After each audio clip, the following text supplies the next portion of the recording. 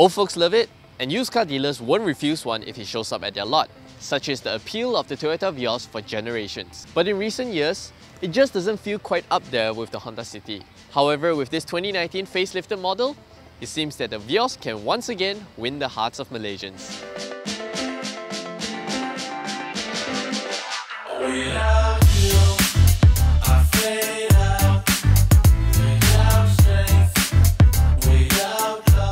This car review episode is powered by the all-new Petronas Premix 95 with Pro Drive. For many years, there's only two reasons why one would buy a Vios: reliability and resale value. Because just look at them, they're just plain and boring, especially the second generation Dugong phase. Fast forward to 2013 and Toyota was onto something with the third generation Vios. A bit sportier, a little bit more muscular. But by then, the 6th generation Honda City with its sleek design and superior packaging has left the Vios to eat its dust. Can see why college students prefer the City over the Vios.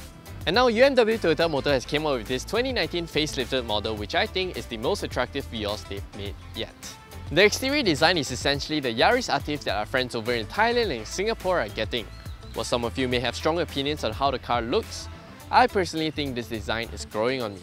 The contrasting bits on the grille and lower bumper gives the car a distinct look on the road, which is quite nice. The 5-piece aero kit, which is standard across the range, also shows that UMW Toyota Motor understands its target market very well. Buyers want a sporty looking sedan. If there's one thing I would change are these plastic fog lamp housings. Maybe have it in a gloss black finish like the Yaris. This particular unit is tinted with the Toyota Solar and Security Film, a genuine Toyota accessory that you can order from the factory. The 16-inch alloys look decent, not much to shout about, but I want to draw your attention to the tyres fitted on this car. They measure 195/50 in profile. While other manufacturers fit their cars with 175 or 185 rubbers, I really appreciate that UMW Toyota Motor has chosen 195 to be fitted onto the Vios. I will touch on how that affects the car's dynamics in a later segment. The rear profile has got to be my favourite angle of the car. It looks well proportioned, and these LED combination tail lamps makes it look like a C segment rather than a B segment. Boot space is not the largest in class, but it can still house 506 litres worth of stuff, and that's with a full-size spare wheel inside.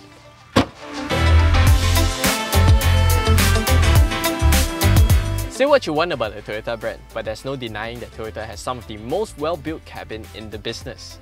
And this facelifted Vios, which is locally assembled here at UMW Toyota Motor's new Bukit Raja plant, is no different.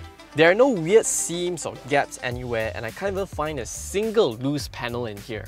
I really like this new cabin architecture with a black theme separated by these silver trims here and a piano black trim that houses the touchscreen infotainment system and automatic climate control. Also new is this Optitron instrument cluster with a coloured TFT multi-info display, which gives the car a more upmarket feel. Other new and welcome additions include this multifunctional steering wheel with pedal shifters, which is exclusive to this G variant, automatic dimming rear view mirror, and a drive mode selector switch. Unfortunately, cubby spaces in here is quite tiny. You can't fit a water bottle like this, only a small one like so. You get 2 on the center console and 1 more on the side door bin. You do have a few places to store your phone, such as 1 on the side door bins and 1 more down here. One thing I noticed about the seats is, although they are finished in leather, there's this one small part here is finished in fabric. I wonder what's up with that. But my biggest gripe with this cabin is this touchscreen infotainment system.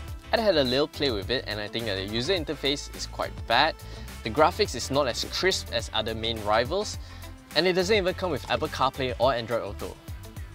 Come on Toyota, do something about this. The back seats of the Vios is a fantastic place to be in. I have a decent amount of headroom and knee room is aplenty. But what's most impressive is the seating sculpture. I have plenty of support for my back and thighs for a comfortable journey. Also, I have a lot of room not just on the footwell, but also space for me to rest my legs under the front seats. Other amenities back here include this teh tarik hook, 2 USB charging ports, and a center armrest with 2 cup holders. Unfortunately, you still don't get rear air vents.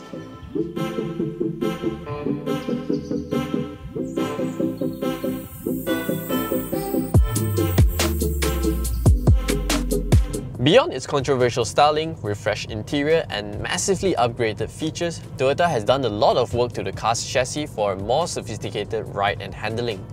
There are now more spot welding points in and around the car, as well as a reinforced underbody which gives the car higher torsional rigidity. Spring rates and damper rates have also been revised for better damping. Toyota claims that they've not only benchmarked this facelifted Vios against the 6th Gen City, but also C-segment sedans like its very own Altis. And you can tell that they've done a fantastic job the moment you start cruising on the highway. The revised suspensions iron out undulations even more delicately now, and the pre-facelift Vios already has really good damping characteristics. The stiffer torsional rigidity can be felt through the bends, where the car is a lot more poised and doesn't feel like a hollow tin when you're taking corners.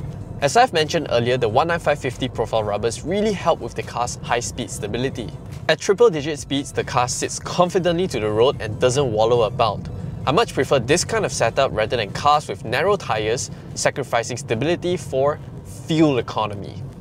Insulation is also a step up from before with minimal wind and road noise. Engine and transmission noise is also better suppressed.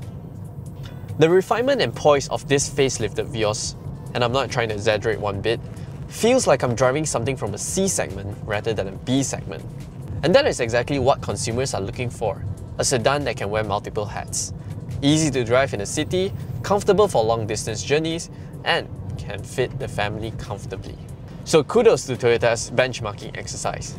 Very well done. Engine and transmission setup is carried over from before, a 2NR FE 1.5 litre dual VVTi engine paired to a CVT with 7 virtual ratios, making 107 horsepower and 140 Nm of torque to drive the front wheels. Like the improved ride and handling, Toyota has also recalibrated the powertrain for a more refined driving experience. As I've learned from Toyota engineers, comfort and refinement is the name of the game here. The CVT has been tuned for a more direct and linear throttle response, which makes city driving a more relaxed affair because you don't have to go mashing the throttle to get the car moving. At speeds, the more direct throttle response really helps with overtaking maneuvers. The CVT also takes advantage of the engine's eagerness to rev and will not hesitate to jump into a high RPM zone. There's also paddle shifters and sport mode to play with if you feel like it, although I find it quite cute that the sport mode shares the same green font color as Eco. Once you're done overtaking and you dial down to a cruise, the transmission is virtually muted. Maintaining at a low RPM while still keeping pace really helps with the car's overall refinement. Is it the best CVT out there? I wouldn't say so, but it's the best one they've fitted onto a Vios yet. Only on this range-topping G-Spec variant you get rear disc brakes, and the stopping power it offers is the most confidence-inspiring one in the segment. No matter the speed, pedal pressure is firm and the calipers anchors down the car without hesitation. It is also extremely easy to modulate whether you're in stop-and-go traffic or slowing down for a bend. As standard, you get 7 airbags, electronic stability control and hill start assist. That itself is already quite a comprehensive list. Stepping up to the more expensive variants, you get a front digital recorder, which is a dash cam, 360-degree panoramic view monitor, blind spot monitor with rear cross traffic alert, and on this G-Spec, you also get dual front parking sensors. With this comprehensive list of safety features, you can tell that UMW Toyota Motor is working hard to promote safer cars for all, and that is something I really appreciate. The facelifted Vios is a really competent product, but underneath all these fluff, what I see is somewhat of a dated car. Don't get me wrong, most of the things in here are new and feels new. It's just some of the parts tells a different story. For starters, the steering wheel doesn't come with telescopic adjustment for reach. Now, in a car that predates 2010, this is acceptable.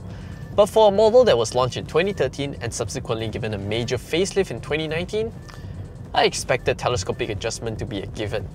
For most users, it wouldn't bother them, but given the sporty image Toyota is trying to portray, telescopic adjustment is very important to get that ideal driving position. Next, there is no proper footrest. I mean, there's an indentation, but I would be hard-pressed to call that a footrest. Again, it reminds me of an old budget sedan. Lastly, display brightness. It can be adjusted independently for the Optitron instrument cluster and touchscreen infotainment system, but the backlight on the rest of the cabin can't be altered. Not a problem at all, but what it tells me is that the new systems are not seamlessly integrated to the existing hardware. In all fairness, those were just my observations and nitpicking with the facelifted Vios. What I've mentioned may matter to some of you, but for the majority of the buyers, they won't even notice them, and that's fine. The bigger picture is that the improvements and refinements Toyota has done to the facelifted Vios has made this car a very strong contender in the B segment sedan space. So, is this car for you?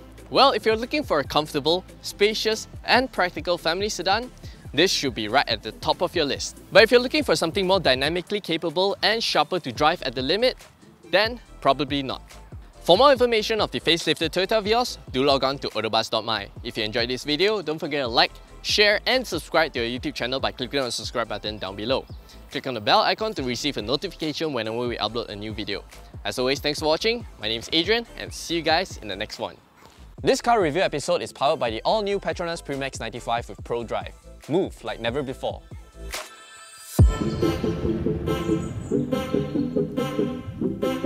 Put on your seatbelts, kids. We're going for a ride. Yes! Jisuma is history inside the dungeon. Whee, that was fun. And practical family sedan, this Honda City pula.